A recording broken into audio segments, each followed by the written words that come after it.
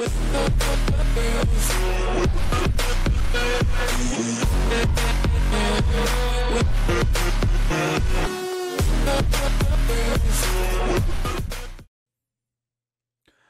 back to Sip2Tally Films. I'm your host, Coach Evans, and today we're going to take a look at Treveyon Henderson, running back from Ohio State, number 32. Let's take a look at some of his positives and negatives before we get into the film for Treveyon. Good long speed, can break away from the pack once he gets in stride. He can change directions with the best of them, can weave inside and outside of the tackle box, with ease. Great explosive ability, the ability once he get in open space to finish runs and make those 10 to 15 yard runs, home run runs to hit his head on the goalpost. Above average balance, meaning once he gets tripped up, he has the ability to keep that balance and extend those plays and get 5 to 10 to 15 extra yards and maybe even get upright and finish those runs. Very good vision. Very good vision, and you can see it, when he jump cuts with ease because he can see different holes opening up before they even open. Negatives. He's okay as a pass catcher, but what I will show you is he's decent at route running, and I got a couple of examples. I'm going to show you that in the film. So those are the positives and the negatives I have for Treveyon Henderson. Let's get into the film. All right, before we get started, a few numbers on Treveyon. Again, 5'10", 212 pounds. In 2023, which is the last season, he had 156 carries, 926 yards, 5.9 per clip, 11 touchdowns. He also had 19 catches for 229 yards. Last season in 2022, 107 carries, 571 yards, 5.3 per carry, only 6 touchdowns, 4 catches, 28 yards, and 1 TD. Ironically, his best year was 3 years ago in 2021. 183 carries, which is his most carries, 1,248 yards, which is his most yards, 6.8 yards per clip, which is his most yards per carry, 15 touchdowns, most touchdowns, 27 catches, 312 yards, and 4 touchdowns, which all was his best. So his best year was 3 years ago at Ohio State in the 2021 season. But let's get into what he did last year. We're going to look at the Wisconsin tape. Then we'll look at a second game on the more Sip2Tally's channel versus Notre Dame. But here he is versus Wisconsin. We are initially going to take a look at the vision.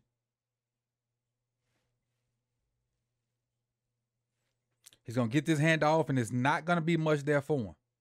Look, he really has nowhere to go.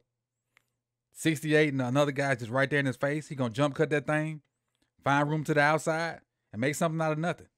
Because if you look at it again, there was nothing or nowhere for him to go. Where is he going to go? 2 guys have already beat their man. A third guy's potentially beating his man, number 94. 17's on his back end, so if you cut out the back end, he has nowhere to go. The only option he has is to kind of scoot over here where his double team is. That's the only option. He sees it at the last minute, has the ability to get over there and get around the corner and get a little burst. So he turns something into nothing. Because look, you got 2 or 3 of his linemen on the ground, and he gets about 4 yards out of it.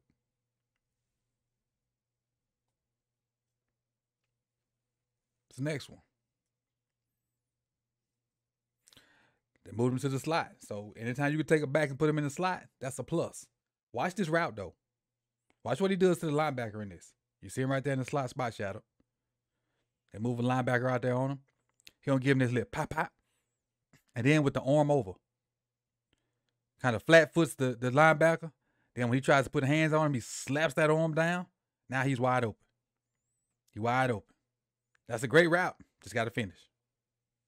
Great route. Just got to finish. Now, the reason I put this on here has nothing to do with the him not catching the ball. It's all this that happens before that. The ability to get wide open. The ability to get wide open is important. Catch the ball is important too, but you don't see a lot of backs that can do this. Bam, slap that hand down. That's a wide receiver move. And that little subtlety right there can get you open in a lot of spaces. A lot of spaces.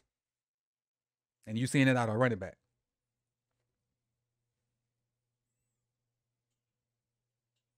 But we talked about that was one of his negatives, catching the ball out the backfield. Now right here, he catching the ball out the backfield on a little wheel route.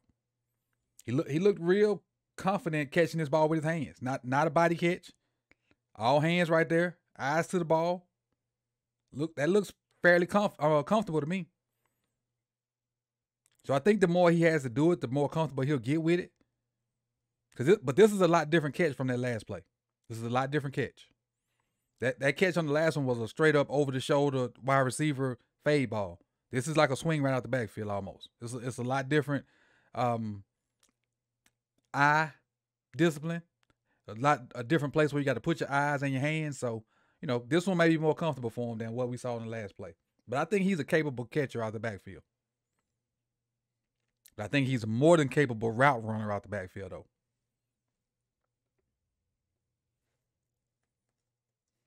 Now we got him in pass pro right here. Now, this is not the greatest rep, but I like the way he sticks with it. Look at the base. This is what I love about it. Look at the base. Then he's cocks back and gets right into the guy. Now he don't get a clean strike on him because his head's kind of down, but I like the effort. I like the effort. Now, again, like I said, he doesn't get a clean strike, but he don't just give up on it. He fights through. And with that right there, that gives the quarterback time to step up if he need to. So the base prior to contact, I love this. Then right before contact, you see him get ready to strike. He getting ready to lunge. But not lunge. Lunge is the wrong word, because lunge gets you beat. But I just say strike. Look at them hands. Look at the hands. Hands in a good spot. Hands inside. I just routed that head up. I think that's the only reason he missed, because the head down. If the head is up, he make good contact, knock the guy back up off the ball, and it'd be a good rep. And it's still not a bad rep. And again, I talked about it yesterday on the Marvin Harrison video. They didn't have good quarterback play.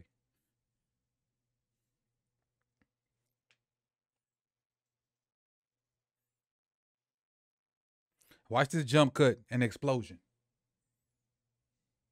Just simple. Trying to hit the hole, bam. It's so natural. It's so natural. It's like a regular step for him almost. Like a little slide step. Because he trying to hit this hole. Because this way you're supposed to hit. Supposed to hit that right there because that's where the blocking tells you. But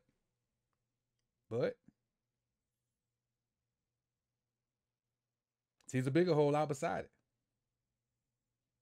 And he just explodes through it. Now he's just running away. Once he's what they would call slow to, but explode through the hole. And he epitomizes that phrase, that football jargon, that coach speak, so to speak.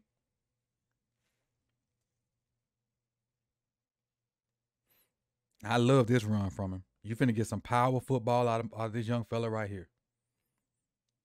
Finna get some power running right here. Little toss. I got it blocked up. See the vision. The cutoff number 8's blocked. Number 8 gonna kick him out. He gonna cut off right between him and 71. Watch this still for him. No, sir. Pie face. Pie face. Oh, you ain't have enough? Get you some more. Eat that grass. Now finish your run. I love that. I love that. I love that right there. Get you some. Get you a little bit more. Get you some of that patty pie.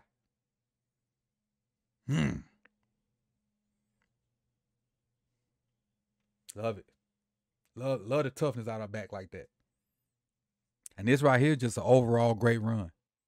Like just sit back and witness this.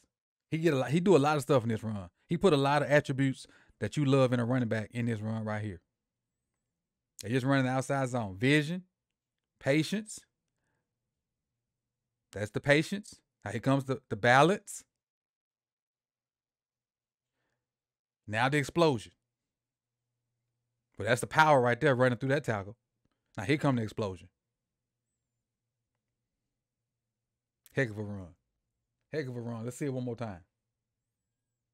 You can do balance there. Vision. And I say vision because if he hits that right there, you got these people here and you got him coming. So that's why I think he bounces it to the next gap over. And that's why I quoted vision right here.